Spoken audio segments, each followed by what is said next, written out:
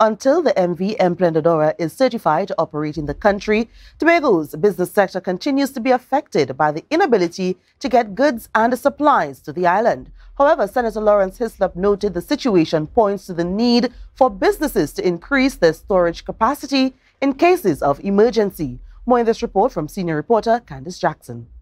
After an 18-hour journey from Venezuela, the MV Emprendedora arrived in Trinidad on Saturday. It is a vessel secured by Bridgman Services Group, which is a broker for the Cabo Star. Following a small engine room fire on board the Cabo Star on August 23rd, the vessel has been down for repairs. Since then, the transport of cargo between the islands have been disrupted. The MV Emprendedora can facilitate 1/10 of the capacity of trucks compared to the Cabo Star, but before it can operate, it must first be certified. In the meantime, essential goods are being accommodated via 3-ton trucks on the passenger ferries. Senator Lawrence Hislop said neither the situation nor the temporary solution is ideal, but it is the best option given the circumstances. He however pointed out that it is a signal of the need to improve warehouse capacity in Tobago. How can we create capacity on the island so that we are not as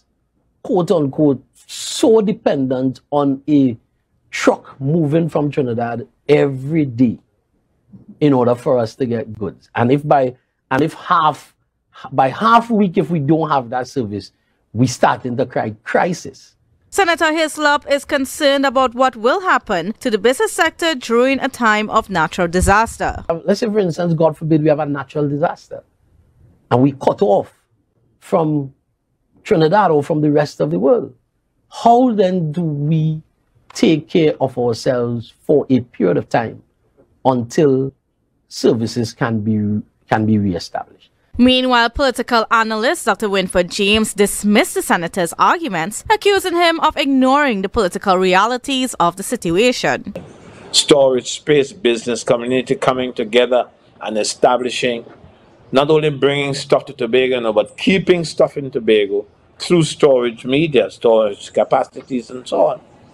So that becomes a very heavily political issue that a youngster like Mr. Hislop cannot escape, he and his party cannot escape from. According to Dr. James, Tobago's current business sector realities are based on the sea bridge being established as an umbilical cord to Trinidad by both the present and previous PNM-led governments. How much longer does Mr. Hislop and others like him expect Tobago to wait for a state of affairs on the port where things move with the kind of dispatch and the kind of efficiency that we would like to see happen?